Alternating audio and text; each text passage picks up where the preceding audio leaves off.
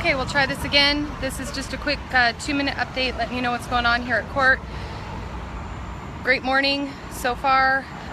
Let's see, 4 attorneys have gone. Let's see, we had Ryan.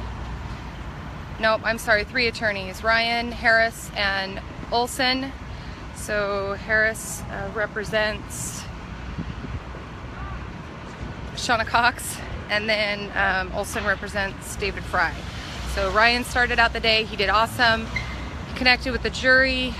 He was real. He was Bundy strong, as we call it, and he did great. I'll post notes later. I wasn't here for Ryan's closing arguments, but I was here for Shawna's and David Fry's. Shawna's attorney and David Fry's attorney did okay. In my opinion, they weren't overly believable, but it could just be that they were nervous.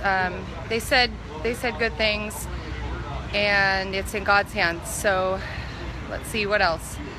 Now we come back in and we have Schindler left, who will be awesome because he just kills it every time, and he believes in the cause. So we have Schindler, and then we have Neil Wampler's attorney, and who else? We have one more. Why am I? Oh, Jeff Banta's attorney. So good day so far. Not a huge update. Courtroom's packed. Lots of reporters here, and everything's gone pretty well, except for Ryan not being able to read the United States Constitution. He wanted to read the part that talks about, I can't even remember right now actually, so I'm not looking at my notes, but she refused to let him read it directly. First he wanted to put a slide up of the Constitution and read from that, and they objected, and then he wanted to read directly from the Constitution, and they objected, which is kind of confusing because Mumford did have the property clause up yesterday, and he spoke on that, so I'm not really sure what the difference is other than Ryan's representing himself and they feel like they can push him around. But it's a good day, and let's switch over to John. We got a couple special guests here today again. So live streaming, John, live streaming. Ryan Bundy took the stand this morning. All right, I'm gonna head back in. Truth is being told, so that's what's important. And prosecution, I guess, is actually going to wrap up and only be going for about an hour at the end of all of this, which is really good. And we will do an update and let you know how that goes after the next break. And have a good day. Keep standing. Share the Constitution. Study your rights. Quit being a sheep. That statue over there called the Promised Land is a father, mother. They got a rifle in hand and a child with the Bible. They do, yes. So have you taken a little? I have. I stood over there for like 20-some days. Wow. We're down here live in front of the courthouse. It's we just got about 10-12 minutes here to give you an update. I'll give you a quick update of this morning's happenings, and then we got a couple special guests here today again. So Ryan Bundy took the stand this morning. He was the main featured speaker this morning. We had a couple others afterwards, but Ryan Bundy really hit it on the head today with all of his words. He did try to bring in Article 6, and they shut him down, objected to him twice. He did get to speak on it, but they would not allow him to bring the Constitution into his closing arguments today. They just shut him totally down.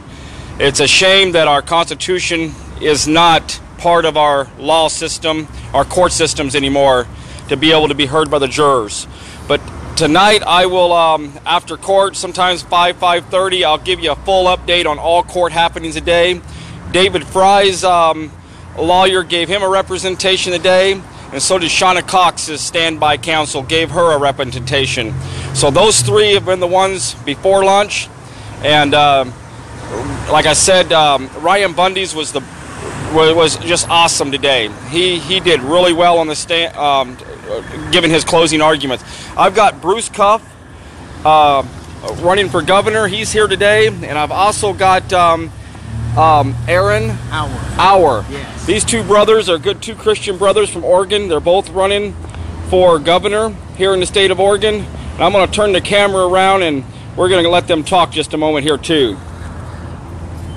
How you doing, Brother Bruce? Hey, good. Well, I'm not running for governor right now. I lost a Republican primary. So okay. So my brother here, Aaron Orr, he's running under the Constitutional Party for governor. Good man. So.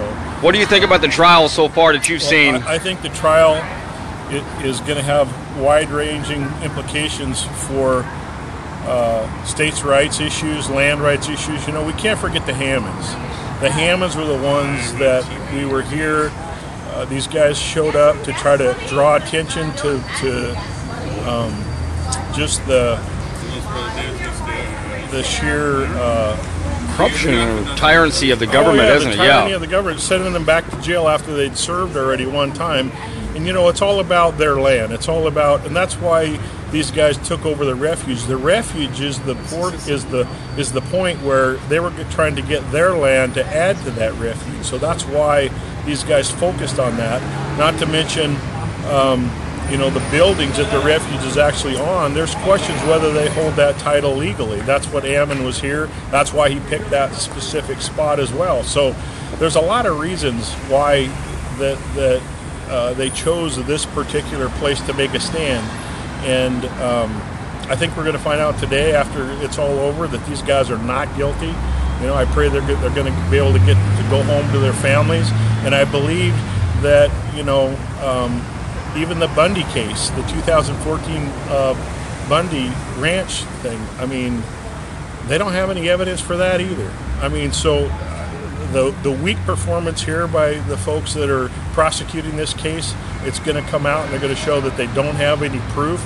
And the same things, I believe, you know, I just pray to God that the truth's going to come out in this other case, that they have no proof for the 2014, and these guys will be able to go back to be with their families, and America will start changing, where we realize that our natural resources need to be managed by the counties the states need to have control of this property, and the counties need to manage it for the use of their citizens. That's where we need to be. Exactly. Yes, absolutely. Here's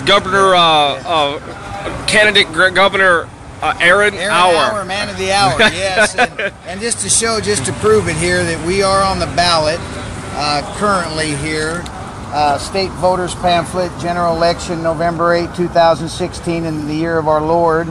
And you can see here on, I believe, page 26, I'm the Constitution Party nominee.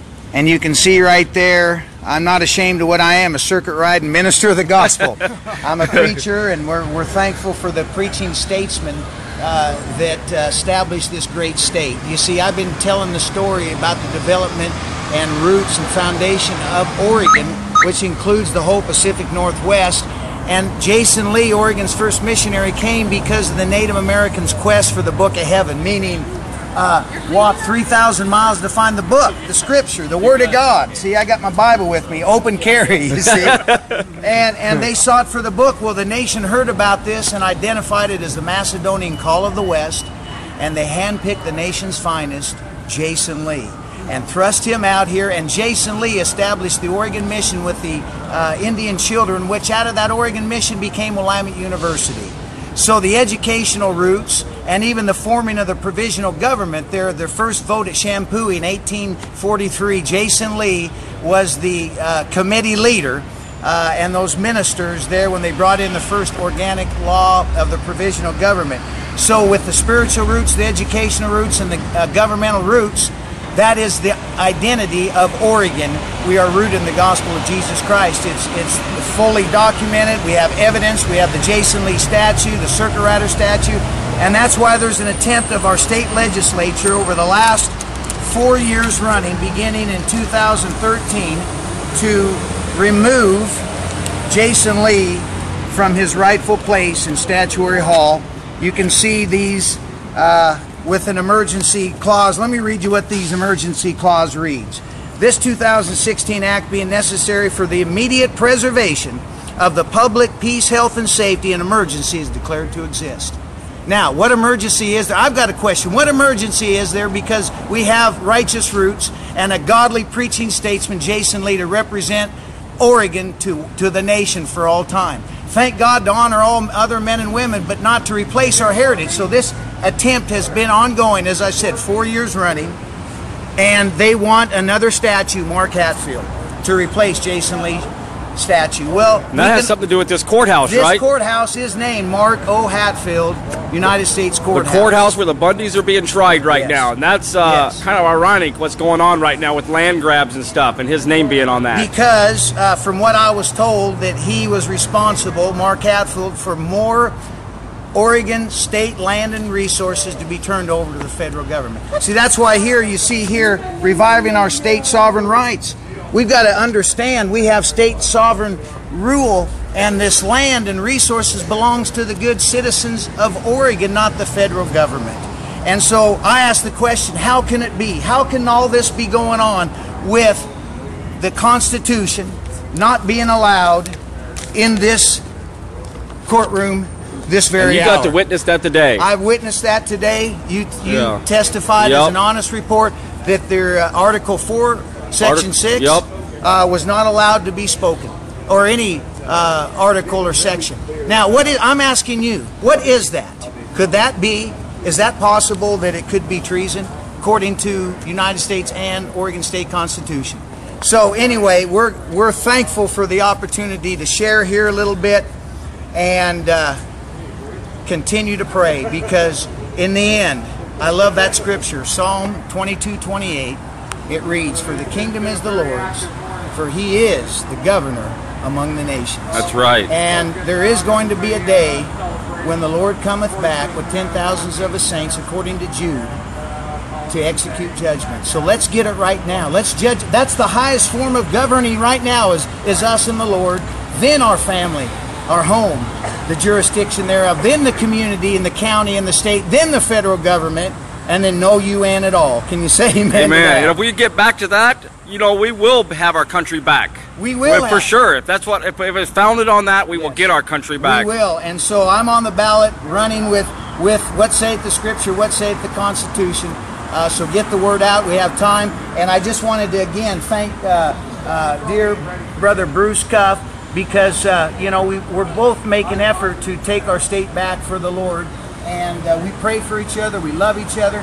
Where is it you find two candidates for governor that are at peace with each other, with sincere hearts? I want to get Roger in on this just for a second for the picture before I close. Roger is also a former candidate for governor. Oh, he is? For the state of Oregon. So we've got all three of them here. Three candidates for governor right here in the same place on the same team. So it's pretty awesome. The Lord's doing mighty things. We'll have another update again tonight about 5:30, guys. We've got to rush back to court. Hate to leave, but thanks for listening, and we'll be back here tonight. God bless y'all. Aaron Hour, man of the hour. Praise Good God. evening here, everybody. It's dark down here in front of the courthouse. We're all outside now. They've got the courthouse locked up. They was just waiting for us to get out tonight. It was a long day. We got everything accomplished that the government wanted to have accomplished today. We had the remaining 6 defendants and their attorneys. They all got their closing arguments today, and the government finished up with the final closing argument just a little bit ago. Tomorrow morning, we're going to have an hour or so instructions to the jurors, and then they turn it over to the jurors, and the jurors will be in deliberation starting tomorrow. This will go on until they're done. So I guess I got a lot of notes. I probably won't be able to get them all in today, but I'll try to get everything I can here, try to sum it up. So as I mentioned at lunch, Ryan Bundy took the stand first thing this morning. Took him a little over an hour to do his closing arguments. He done awesome. He started out just a little bit slow. You can tell he was a little nervous, but by the time it was done, he was representing himself very well. And he represented himself, that showing how he did not commit conspiracy as they're charging, and these gun charges that they've charged him with. See you later. Okay, see ya. So everybody's taking off down here. That was Jeanette Finicum and Carol Bundy. It was awesome to have them here today. Hi to all my haters out there. Love you. Mwah. Trying to give them an update here. I'm slow. I'm tired. So it was a long day. It was a long day. It was a long day, and prosecution, man, he didn't pull out any stops at the end of the day. Gabriel, he was agitated. He was angry. He was ready to send everybody off to prison for the rest of their lives, including women and children, I think, by the end of the day. But isn't that what they all do? I think the hardest part for me with Gabriel is that everything he describes these guys doing is what I had to go through just to get into the courthouse today. I had armed guards, I had security, I had to go through surveillance. Everything that these men did at the refuge that they're using against them now, even though they're saying the public who came said it was not an intimidating environment. So the only ones intimidated were the tyrannical government. That's the only ones who were intimidated. So at the end of the day, the government wins because they have more guns and you know, they can ambush people on back roads with no cell service. That's why they win. You know, I felt intimidated today. I had tasers all around me. There were weapons. There was handcuffs. I got talked to again today because I smiled too much when Schindler was giving his testimony. They pulled me out because they said, you're smiling too much and it's distracting the jury. The jury couldn't even see me from where I was sitting in the courtroom. So it's just a total joke. And yeah, I felt very intimidated today. People conspired to keep me out of a federal building. Had I not had my identification, they would have made me leave. And Gabriel stood there and said, had it been a Fish and Wildlife employee, you guys would not have let them in. And even though that's not even correct, here they can conspire to keep me out of a building, or anybody else for that matter who doesn't comply. And it's completely okay because we're the stupid American people who pay their bills. We're not, you know, we're not the federal government. We're not the elite. We're not the king's people. So, yeah, everything he described about the refuge, all I could think of is that's everything we witnessed here today just to get into this courtroom. And he talked about the armed guards all around and how that's proof they impeded. And I'm looking around at armed guards all the way around the courtroom. But again, king's people versus peasants. Yep. On 13 today, room 13, they cleared the whole courtroom, made us miss about 30 to 40 minutes of the court trial because somebody was eating Skittles. And so they cleared the whole courtroom. They made us leave. They searched each and every individual person to make sure we didn't have candy on us, Skittles, M&Ms. Are you kidding Yes, me?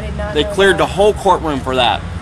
And we was unarmed. We wasn't armed. The only people that were the tyrants again were the people that was in the court. We're not even in the main courtroom. 13 is only a TV monitor. So it's totally wrong. I'm just looking at your comments. Totally wrong. It's how they cleared us, and Schindler was up giving the closing arguments. We got to miss about 30 minutes of that, or a little bit more. Of Schindler? Of Schindler's. Oh my gosh, I didn't even take notes on Schindler's. He totally killed it, knocked it out of the park. I think some people in here are going to go commit crimes just so that they can hire Schindler. Even some of the trolls, they were just like, oh my gosh, that guy just totally killed it. He was absolutely amazing, and I decided that I wasn't going to take notes because I didn't want to do a disservice to how incredibly awesome he did and the points that he proved. He, as an attorney, said that he is intimidated at the very presence of the building that he stands in every day when he has to come to federal court. He said, look around at the power in this building. Just look at it.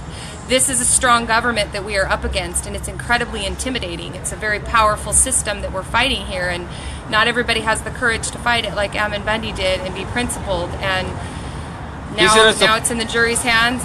But yeah, Schindler did awesome. And it's the first time. No, it's the first time he did the. It was the first time that he said he ever represented the Constitution. Yep. And he tried to bring up the Constitution a little bit, but that was awesome. He said everyone he has ever represented has never had the constitutional rights. Like he didn't even know the Constitution. 20 years of being a lawyer, and he never had the Constitution brought up this way. And he said this Constitution was for these guys. Yeah. This is what it was for. He told me the other day also that he's never ever represented someone here in this federal court building in the last 20 years that had God. He said 0% is how he said it. And he said this is the first time that he has actually represented someone that believed in God the way these men did. He said he was proud to be a part of this team. He represented every single person, all 7 defendants. Yep, he did. He did awesome. Some of the attorneys focused more just on their defendant, but he covered them all. So did Mumford. David Fry's attorney did okay for David Fry, but he mainly concentrated just on David Fry. And he was trying to show where David Fry was not part of this and how he came in late, which was good. It was a good representation of David Fry, but Mumford represented every single party in the defendants. Schindler did.